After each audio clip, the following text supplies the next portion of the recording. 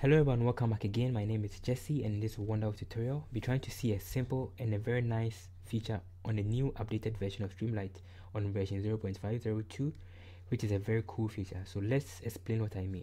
So in case I have my app inside my GitHub repository, I can actually load my app from this particular place. Very interesting. So let's select this particular Iris app that we have, or you can use any app, and I copy this one, right, and then if I come to my URL, my terminal, I can just run from my terminal. So Streamlit run, then the copied one, the URL that I copied, which is from GitHub, which contains my app itself, right? This is the app that I've built, or the previous app we have been using. So I can actually run this app from my terminal, and then it's going to pick my GitHub and then run it perfectly fast. So let's see what I mean.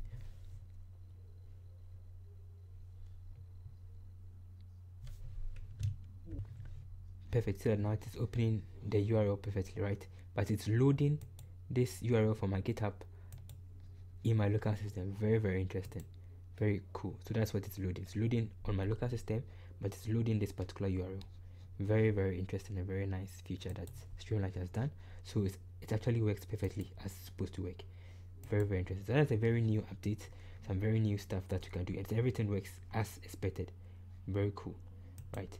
So thank you for watching the tutorial. In case you have any question or contribution, you can just put inside the comment section.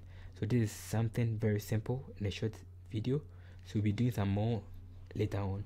Thank you, and then stay blessed.